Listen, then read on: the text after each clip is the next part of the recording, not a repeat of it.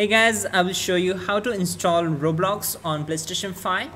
It's very easy. What you have to do is simply go to the search option, then using on-screen keyboard you can add Roblox here.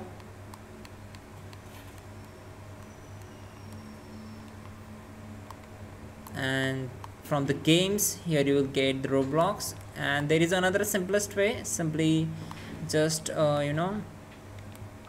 delete it and using your controller mic select it Roblox,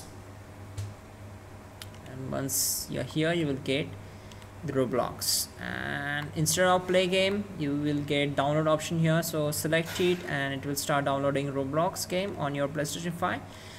Once done, just go back to the main screen and you will get the Roblox option here. Select it, and if you already have Roblox account then select login, put the username and password. If you don't have Roblox account, just go to sign up, add all the information, birthday, year, month, day and gender, then create a username.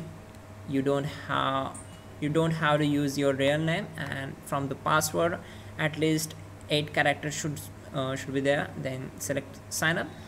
Once done, that's it guys, your problem will be solved. You're good to go. Like the video and please do subscribe the channel.